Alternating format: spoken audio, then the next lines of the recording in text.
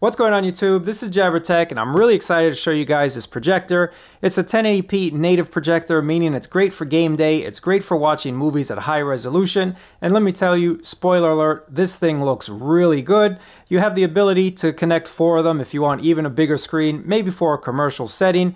You also have a lot of great features, as I mentioned. It's native 1080p. You have 8001 contrast ratio, a 6000 lux LED bulb. It does support 4K.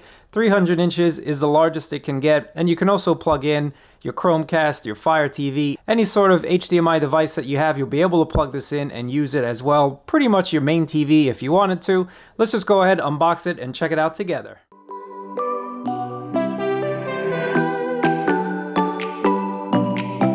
You get a really nice remote control. I actually like the look and the feel of this remote, and you can control just about everything of the projector using this. So if you want to mount your projector out of the way, maybe on the ceiling, on the wall, on a shelf, whatever you want to do, you always have your little handy remote control to change settings and change different things about it. Using a standard cable like this just means that if you forget your cable, if something happens, these are pretty much everywhere. It's not going to cost you an arm and a leg to buy something proprietary. And then here's your old school RCA cables if you need that. Let's just take a look at the ports here. So we have 2 HDMI. We also have SD card support right over there. And then if we look on the back of the device itself, here's your VGA port and you get 2 USB ports. I like that one gives you 5 volts of output, meaning you can power up your Chromecast, your Fire TV, whatever you connect via HDMI that requires power. You don't need to run a separate line to it. Just go ahead and plug it in right over there. This is where you plug in those old school AV cables. And then if you want to connect headphones or a speaker or whatever you want, 3.5mm headphone jack is right over there. You can see you have one speaker.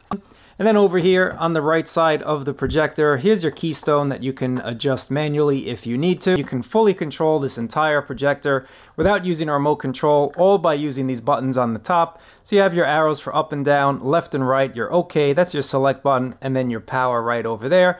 The nice brushed aluminum, brushed silver, black look means that it's very modern looking and it'll fit just about anywhere you put it. I am standing directly behind the projector, so I just want to show you the different modes that are available. So just going into the setup, I want to show you the different modes that we have available. You have here your picture mode, so you can go from standard, you can do soft, and then there's your user. I like to leave mine on vivid just to give me a little bit more of a picture quality. Next, you can do the same with your color temperature, so you can go in and kind of change it or do your own user-defined temperature. Whatever you think looks the best to you, you can go ahead and do that. Here's your noise reduction.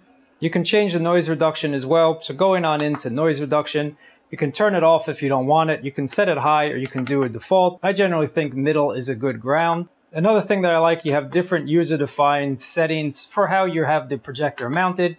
So not everyone is going to have the projector straight on looking at the wall. You might have it upside down, you might have it on the left, you might have it on the right. So you can just go in and kind of change those settings. Next, going into your keystone, you can have it auto adjust, which I think is super awesome. So I leave it on auto, but you can go in and you can kind of rotate it your own. You can do a different calibration if you want to for your horizontal and your vertical. But for me, I noticed that auto adjust actually does a really good job.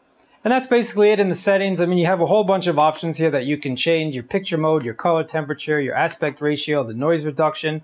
You really will get an awesome quality video if you just go in and set it up properly. There's different inputs you can choose as well. There's SD, there's USB, you have 2 HDMI ports.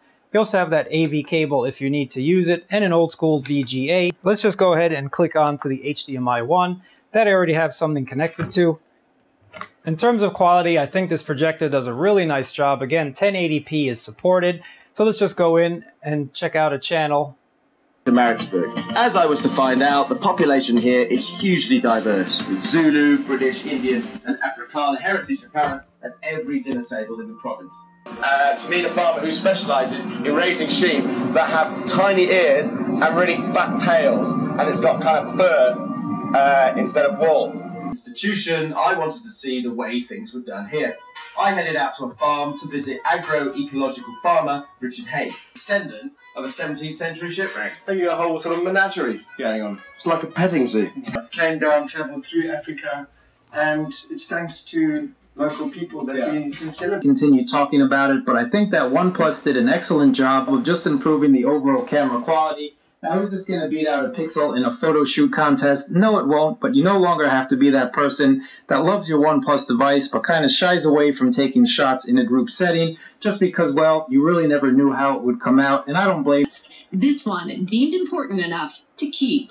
What we've seen the last couple months through the coronavirus is that vulnerable communities are people that have high blood pressure, heart disease, obesity, diabetes, largely related to diet and food access. A total of 10 vertical gardens will spread their roots across Jersey City. Some will be at public schools, others public housing complexes, and a couple at senior centers, like this one behind me, the Joseph Connor Senior Center. To show the blacks and the contrast, I really like showing the Dark Knight just because this intro is so gangster. This intro is what it's all about. When you want to see what a projector can do, you want to see how deep the colors can get, how black the blacks can get, this is the intro that you want to check out.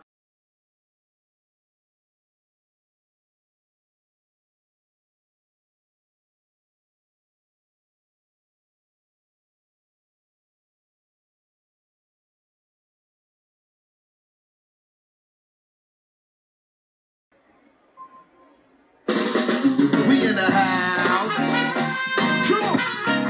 Tonight, join Jimmy and his guests. The co-host of Queer Eye, Christian Slater, musical guest Sia, and the legendary Roots crew. It's the Tonight Show at Home Edition. We in the house, y'all. And now, here's Jimmy. Welcome to the Tonight Show, everyone. During what continues to be a very turbulent time, I just want to say to everyone out there protesting or people going back to work during quarantine, please stay safe, and we appreciate you. Just looking at the quality at 1080p, I think this does an excellent job. It does a really good job whether your media is on a pen drive, whether your media is streaming, connecting a Android TV box to the HDMI input. You're going to get a really nice quality, and the sound was something that actually surprised me as well.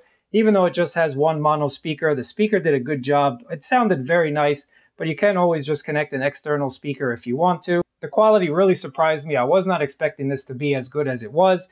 But let me know what you guys think about it down in the comments below. For me, this is a win. For me, this is going to be my game day projector. This is going to be for when people come over and we just want to watch a movie and my TV is just not big enough for everybody. This is a projector that I'm going to use. So I really appreciate you guys watching. Thumbs up, subscribe, and I'll catch you guys next time.